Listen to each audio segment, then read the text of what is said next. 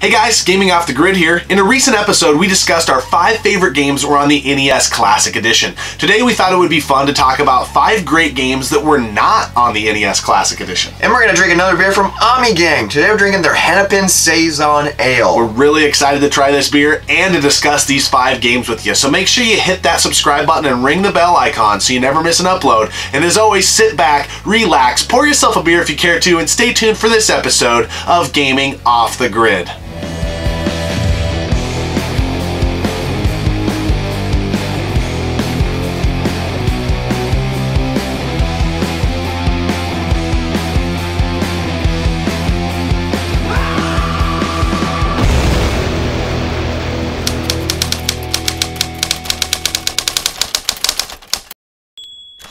Alright, here we go. Today we're going to talk about 5 great games that were not on the NES Classic Edition. We are by no means taking a shot at Nintendo, as they did a fantastic job with the NES Classic Edition. And to be quite honest, I would not wish the task of narrowing the whole NES catalog down to 30 games upon any soul, because it'd be really hard. Yeah, that sounds almost impossible, and I don't know how they did it. In a world without legal licensing crap, I feel like this collection would be way different, but sadly we live in a world where there's licensing, there's legal red tape, and all that mumbo jumbo. So we're coming at you with 5 great games that didn't make the cut, because I'm assuming it's because of all that crap. Yeah, it definitely could have been. And the first one is definitely a licensed game, so you could see where that might be an issue. But it contains your favorite superhero of all time. Yes, good old Mr. Bruce Wayne, Batman, 1990 Sunsoft. Yes, it's a fantastic game. It was released alongside or with the Keaton and Tim Burton Batman film, and they did a great job with this game. Still to this day, when I hear that music kick off, the down, down, down, down, down, down, down. I'm like, yeah! Here we go. I get really excited. Jacked. Yeah, it's awesome. And then the Batmobile driving through gets me pumped up. And the gameplay's fantastic. Oh, the gameplay is sweet, and I love the color scheme and just the way it looks. And it has like a Ninja Gaiden type feel, which is really sweet too. Absolutely. And I noticed something about myself when we were going back and playing through this. I tend to like games that have wall jumping.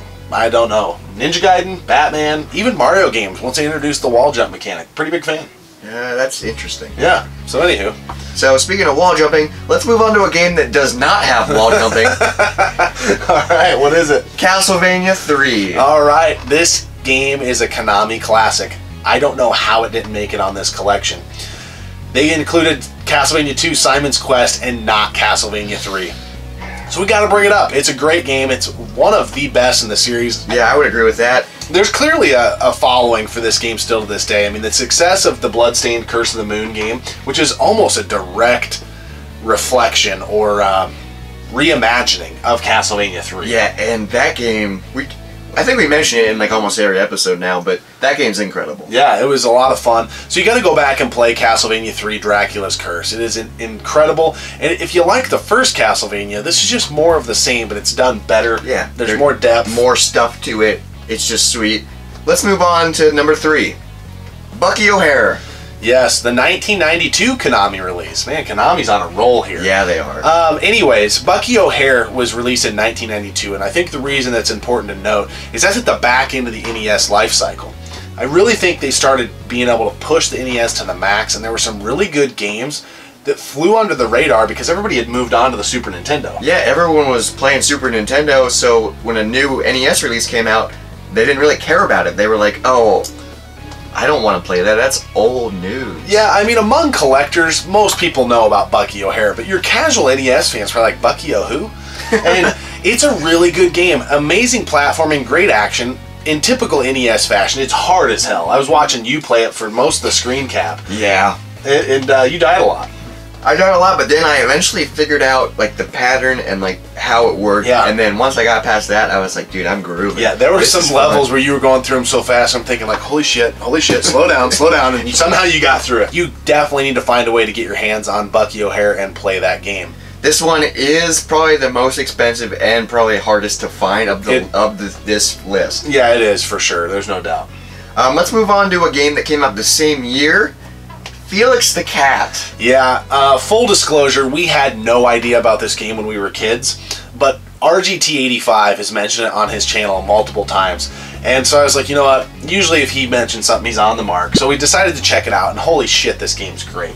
Most people are probably like, oh yeah, I'm not going to play a Felix the Cat game. But you'd be doing yourself a major disservice because this game is epic. Yeah, this game is badass. So you play as Felix the Cat, and every time you level up, or I don't even know what it's called, but you get like these tricks or power-ups, and like you transform into something, and there's tiers.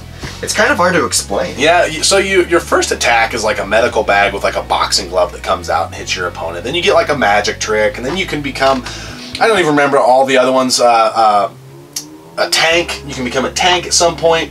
The tank is badass, and that's my favorite. And it is good to note, like, so you upgrade those tiers, and then if you die or get hit, you just downgrade a tier, so you don't die completely. So if you're stacked up, you're sitting pretty well. Yeah, and it's just the art style. The whole game was just a lot of fun to go through and play, and it's definitely one that I think probably flew under a lot of people's radars, and it's definitely one that should be checked out for sure. Yeah, this is probably the hidden gem of this. Yeah, absolutely. Collection. And like I said, we weren't the ones who found it. We had a little assistance from one of our favorite YouTubers. Yeah, so thank you. Before we move on to the last game, what do you think of this beer? I think it's okay. I mean, I from Ommegang, it's the second one we've done on the channel. A couple months ago, we had no idea who this brewery was. Yeah. There's like a Hefeweizen element here to this, which is kind of weird. It's not all the way there, but I'm sensing some of that, which is one of my favorite kinds of beers. It could be a good summer beer. Oh, definitely. It's like a nice, clean, simple beer. We had their 3 Philosophers in a previous video. We'll leave a link below so you can check that video out and the review. And that beer was really complex and really tasty. This beer is just really simple and really generic, and it'd be a really good summer beer. I would agree with that. I think it's good. It's definitely one I would buy again. It's not the best beer we've had on the channel, but I think they did a really good job, and I think these guys definitely know what they're doing over there, because they're making a great product. Yeah, so if you ever see Ommegang on the shelf, highly recommend it. And speaking of recommending, let's move on to our last game. Yeah, this one's kind of a no-brainer. I think it's, in a lot of people's minds, just a staple in the NES catalog. That would be Contra, released in 1987 by Konami. If you're a fan of run-and-gun games or shmups, I think there's something here for you in this game because there's so much action going on all the time. Oh, it's chaotic. And they do have a representation on the Classic. They have Super C, and that game is sweet, but the original Contra is badass. Yeah, and between the two, I honestly don't know which one's better. I think they both play very well, but there's something about that first one. Just that nostalgia thing, and I think that's the one most people probably play. Yeah. So I wish it would have been on there. It's also a 2-player game, and it's really fun. Which is awesome for us. Yeah, and it changes the dynamic a little bit. Like if you play it by yourself, and then you play it with 2 people, you have to work together in the game. Yeah, you kind of have to play the game differently, because if you run ahead of your partner, the timing gets off, and like you miss jumps and stuff like that. It's chaotic, so you have to work together and stay at a pace. And it makes it way harder to play 2-player, but 2-player is really fun. It is, for sure.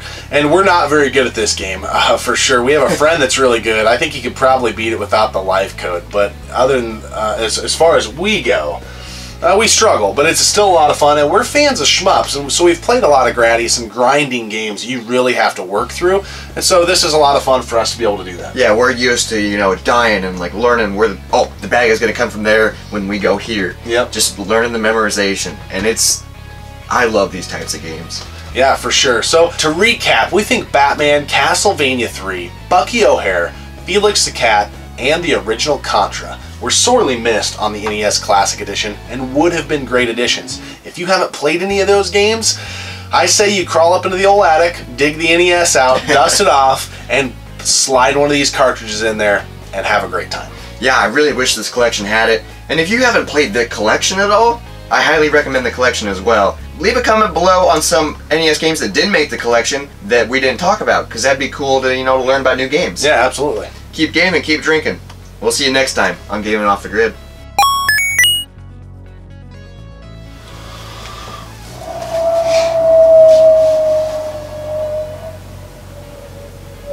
Did you hear that? There's like no wind, just the fall wind in the summer.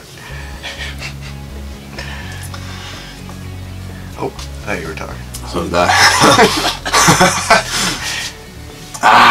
Hit the subscribe button and ring the Ring the beer bell. Beer belly. Gonna drink some beer, like usual. Today I'm drinking